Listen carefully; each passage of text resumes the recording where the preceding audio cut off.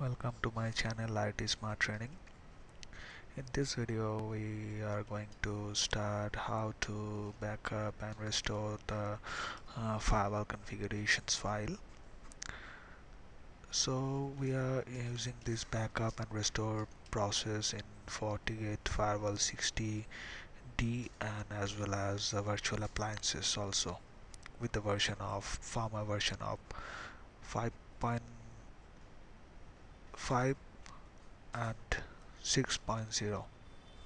So at first I backup, I just check the process for Fortinet Firewall 60E. So this is my Fortinet Firewall 60D console. Go to admin.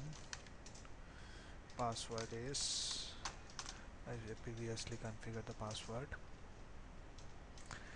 Here you can see the firmware version and there is an option backup, there is an option restore.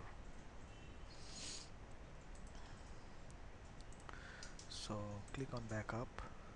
By default, the backup process is start in local PC. Means you take the backup in local. If you want to use an USB stick, you can connect the USB stick into the firewall because you have that firewall also built in USB port. So you have to connect the USB stick in the firewall device directly. Then I have to backup. Otherwise you can download the backup in local PC. If you want to encrypt that file, you can encrypt the file. You provide a password. I just provide a password.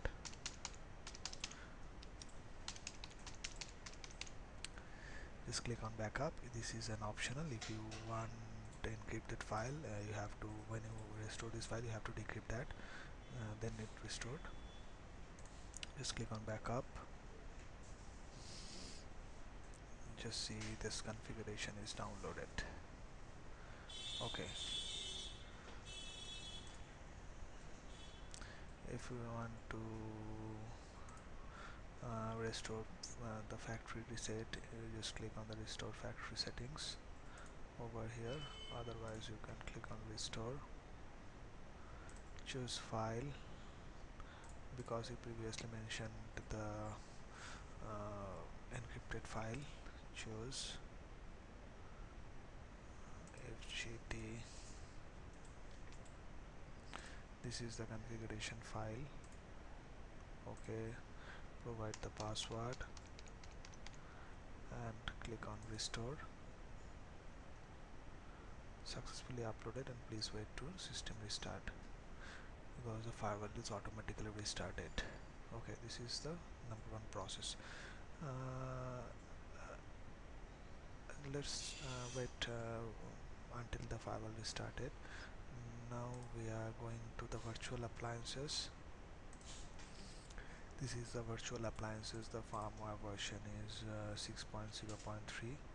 So if you want to back up and restore, you have to go to this admin, then under configurations there is an option backup. There is also a local PC or encrypted, whatever you want. This time I just select a local PC and click OK. This is the file you have automatically saved over here. If we restore that, just click on restore, upload file.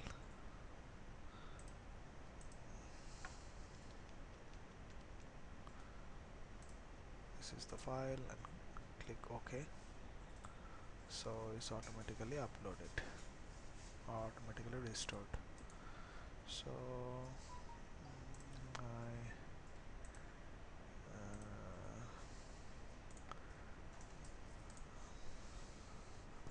it's not restarted yet. I have to wait a few seconds. I just pause the video until it's restarted.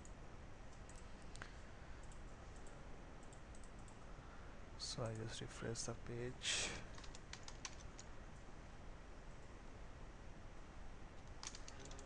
Type a password. My farmer is restored. Okay. So if you like this video, please subscribe my channel and share these videos. Thank you for watching.